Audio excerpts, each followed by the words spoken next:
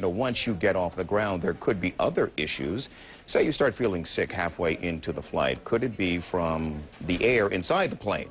CNN's Alan Chernoff is in New York for us. And Alan, you've been investigating this. What have you found?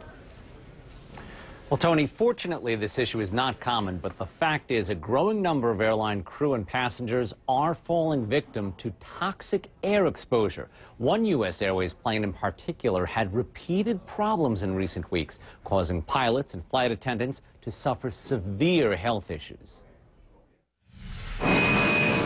January 16th, ambulances meet U.S. Airways Flight 1041 arriving in Charlotte from St. Thomas.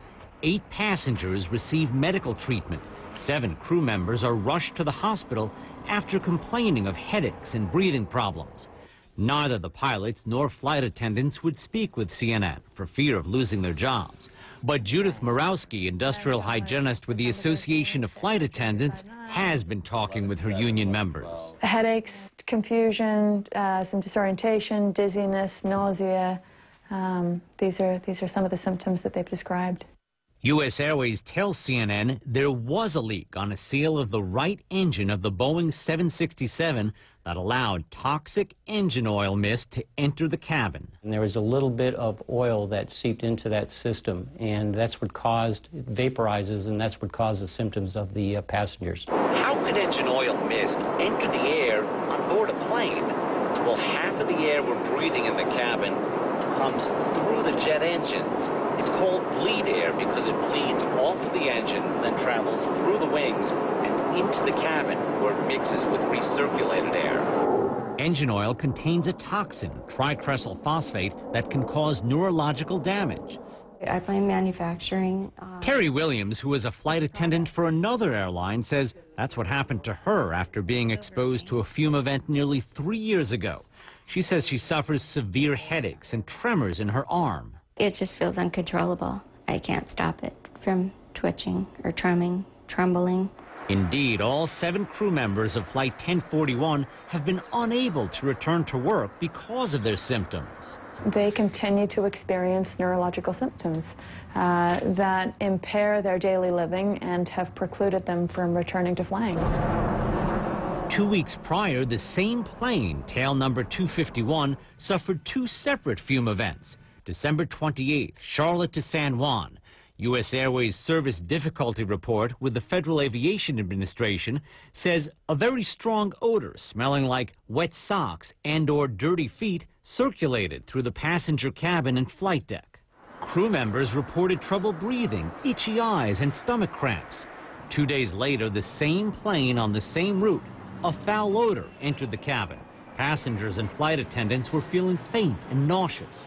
U.S. Airways says hydraulic fluid was released into the bleed air system on both flights. That fluid, Skydrol, is a known irritant to the respiratory tract.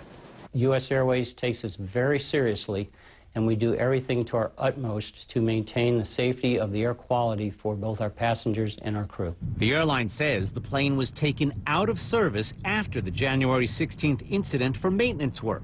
When it returned to service on January 21st, U.S. Airways reported to the FAA a scorched odor, like a gym or locker room, filled the aircraft. Maintenance found no problems, and the plane remains in service.